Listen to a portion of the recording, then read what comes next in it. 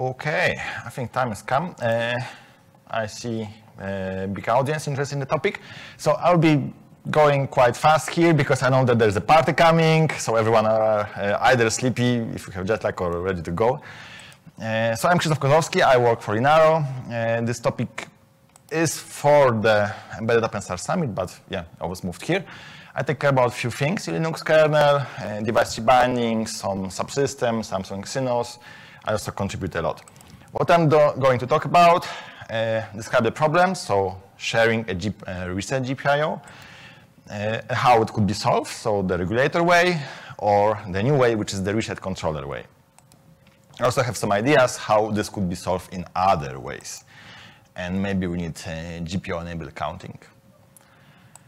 So one more time, that this was actually, the talk focuses on device tree aspect because that's the point of my interest, and ACPI maybe handles it, maybe not. I mean, I know that the reset controller framework way is not handled by ACPI, but yeah, not my problem, kind of. So what's the problem? GPIO comes from the SoC and it can reset a device. Here I call it reset, shutdown, power down. These are actually different cases, but for the point of this talk, it's cutting power of some device. So even though this can be different pins, we still think that it's one GPIO. So, and hardware engineers can come with a great solution that you have two devices and they are both reset by one GPIO. Right? So you have SoC, there's some pin going to the device A, and there's also device B, right? So when you reset device A, the device B also is being reset. If you have some bus like I2C, you could imagine there's also this I2C controller on this bus, and there's a device A on this bus, reset by the GPIO, and the same GPIO goes to device B, so you reset two devices at the same time. So the devices A and B doesn't have to be the same type. From the point of the same type, I mean like the same Linux driver. This could be entirely different devices, different drivers. This could be more than two, could be three, although I think this is quite unusual case. The problem is that when you assert the reset, all of devices go shut down, sleep, power down. If you de-assert, all of them are woken up. So this could look like from the signal point of view here, the high level of this reset line is the assertion. So reset is, I mean, device is reset or device is not working, and low means working. So at some point, this device A toggles this GPIO that it starts working, but you have device B, which might do it in different moment, right? The driver for device B. And what you would like to have, that, for example, so this device A stops working, I don't know, device unprobes, driver unprobes, whatever reason, but device B and the driver for B might operate longer. What you would like to have is kind of logical end for both cases. So you like the longest operating times. So you want that both devices, because they share this reset line, they should work with the longest time. There's also different type of resets. It's reset pulse. So in that case, you send the pulse of this reset, short period, like, I don't know, 5 milliseconds or 50 microseconds, whatever. And the device starts operating after sending the pulse. And you can as well share such line. And in that case, device B will send its own pulse. I would like to send its own pulse.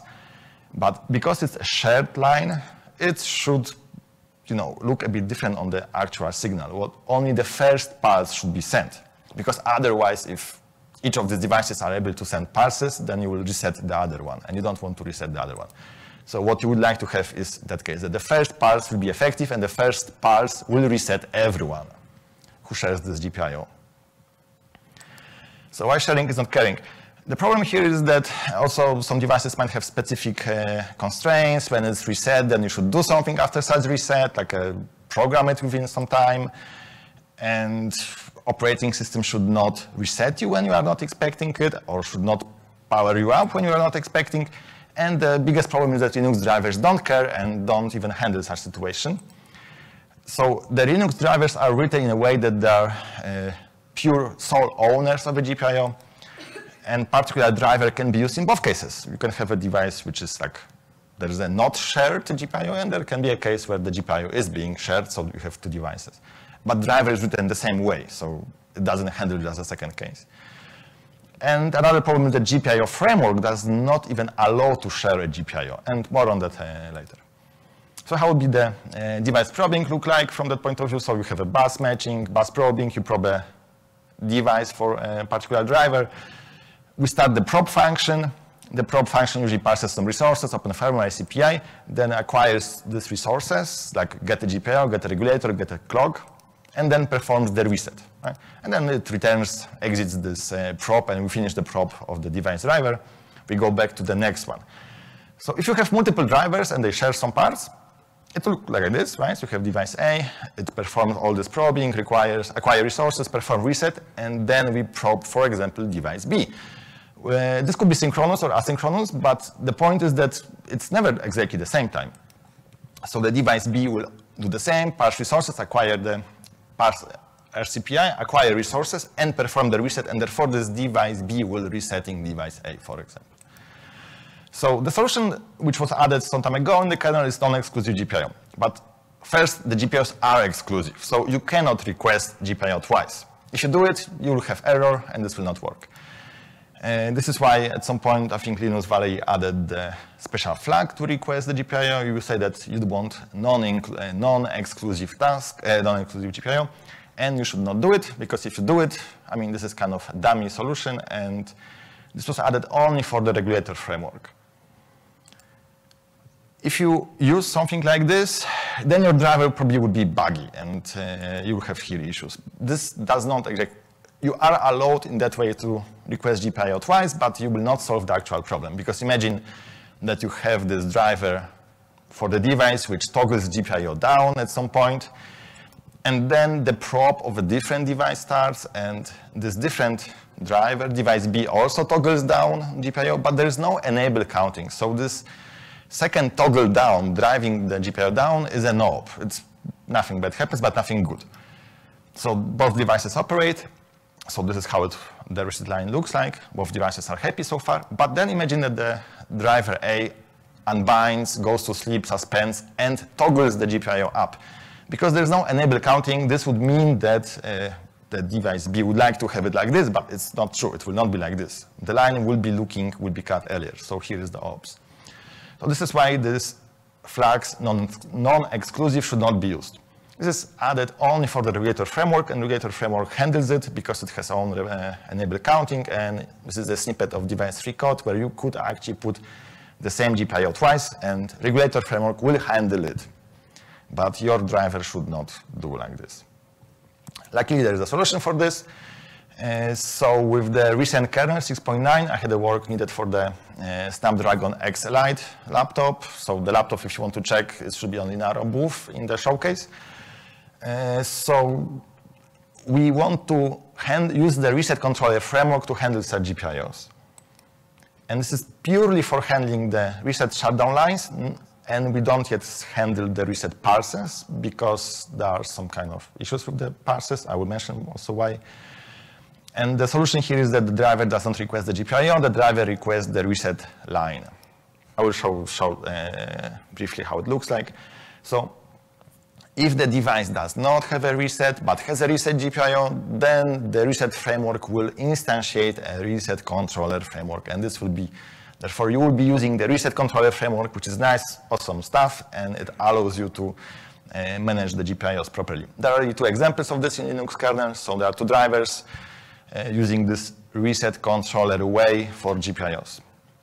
And if you use this one, then you will have properly handle the case. So this is the same diagram as before. You will have this kind of the longest period, so the logical end, kind of.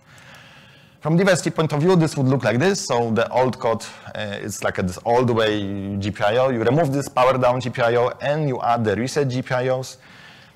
You don't add resets property.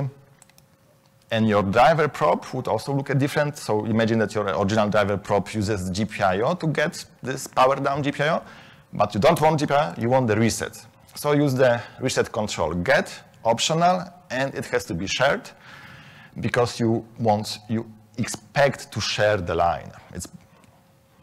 And you'll be using this reset controller to operate the reset line. If you don't have the reset controller, then you can fall back to the power down GPIO because this is code showing how to convert existing driver to such a case. Powering down, so assertion of the reset could look like this. So this is the old code, like we have the GPIO. handling, and you remove this, and instead you use reset control assert. If you don't have a reset controller, you go back to the GPIO old way.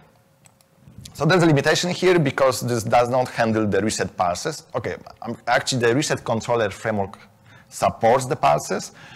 So the framework in Linux kernel can work with the shared parses. This is actually supported, works really good. And the API is a bit different then, and this would look like the previous chart. So this is how the reset controller framework could work for the shared line. So this is supported by the Linux, but not by this driver. So this particular driver, which is handling reset GPIOs, does not support it on purpose because the parses might have different length. So the problem is that if you have different devices and you should send the parse short here but longer there, then you have troubles.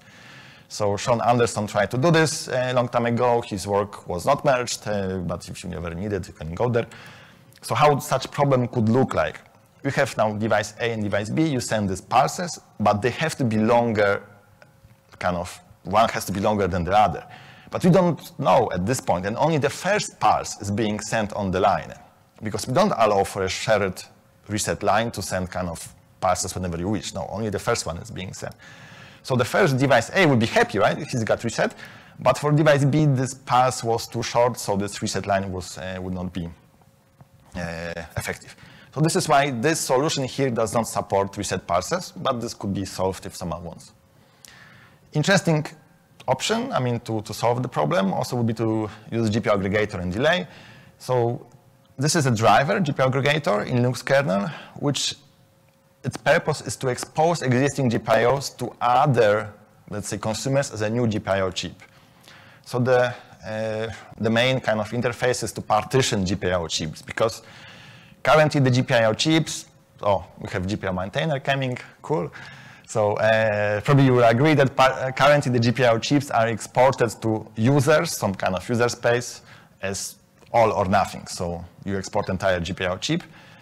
And this might be a problem if you want to give some virtual machine access, but not every user in the system, not every virtual machine. And this GPIO aggregator allows you to partition existing chip to multiple ones. So, and then you could assign this partitioned GPIO chips to different users.